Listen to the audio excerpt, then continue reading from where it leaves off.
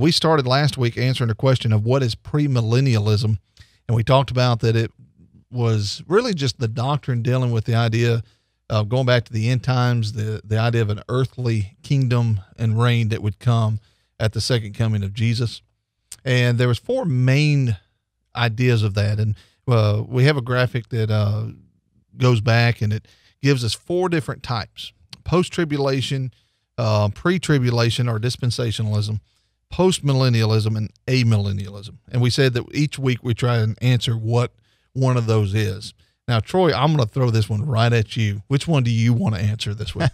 Well, let's just go ahead and start with number one, and we'll work our way down the list. That way we can not confuse people. So what is post-tribulation premillennialism? All right, so as you see on the chart right there, you can just look at the picture and kind of get an idea and exactly what it's described as post-tribulation. So there's this idea or doctrine that sometime in the future there's going to be, and typically they put a timeline like 7 years on it, that there's going to be this tribulation, which I find interesting because it's as if we're not in tribulations right now, or the Christians of the first century didn't experience tribulation, but this is attributed to many years later at the end. There's going to be a tribulation, and then this for example, Tina was mentioning the rapture earlier, this idea of a rapture and the resurrection's all going to happen at the end of the tribulation, but before Jesus establishes a literal earthly kingdom on the earth. And so it's a little, what I call this is a different flavor of premillennialism. It's still a millennial, 1,000-year reign kingdom, physical kingdom on the earth before the day of judgment, which is what premillennialism means.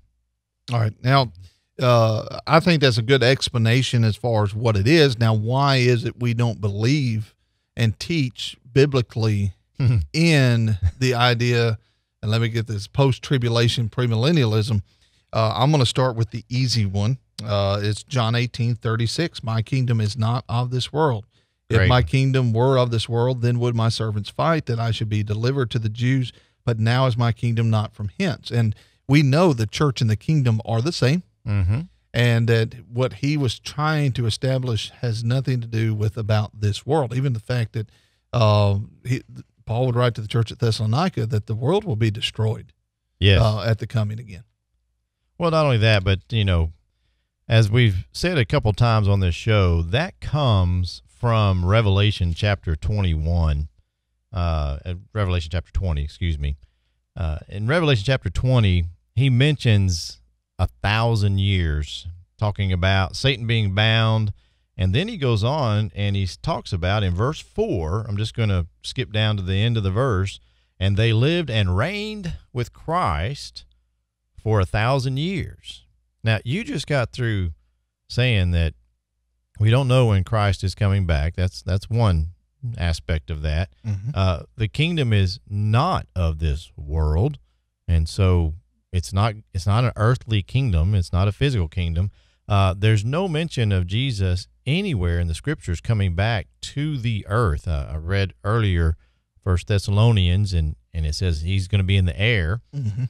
But without all that, if you just look at this passage, if you look at the passage, and I said this last week, in verse 1, then an angel came down from heaven, having a key to the bottomless pit and a great chain in his hand. He laid hold of the dragon. The dragon.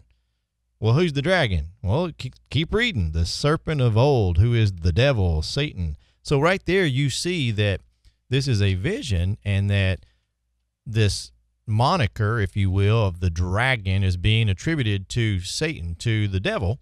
And so clearly we're not talking about actual, what would you call that? Just metaphors, right? Right. Analogies, metaphors, and names.